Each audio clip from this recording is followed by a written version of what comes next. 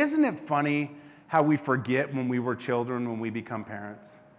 Like, we become parents and suddenly we think that we forget everything we ever did to our children, right? And we're just like, oh, we were the best kids, right? You know, oh, no, this is what we really do, right? What we really do is we blame our parents for being bad parents. That's why we were bad kids, right?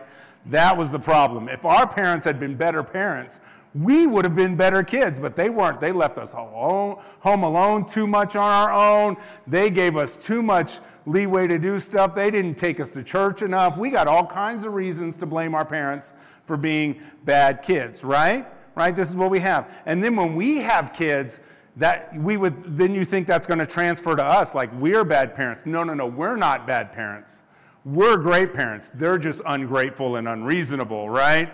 No matter what happens, right? So we put ourselves in this place where we blame our parents for our issue, but then our kids, we're like, oh, well, they had incredible parents. I mean, I never missed a Sunday, right? You know, I've been so good to them. I love them so much, right? But we have this blind spot about our own history and about our own use of God's mercy when it comes to dishing out mercy to another person, right? And that's where David doesn't have. David does not have a blind spot. He knows everything that he has, he got from God in a way that he did not earn it. He never earned it, so he can give out mercy more freely, and he takes on that. And he makes mercy, he extends his mercy and his grace, because there's no other way. He knows there's no other way for his children to learn or advance without giving them mercy.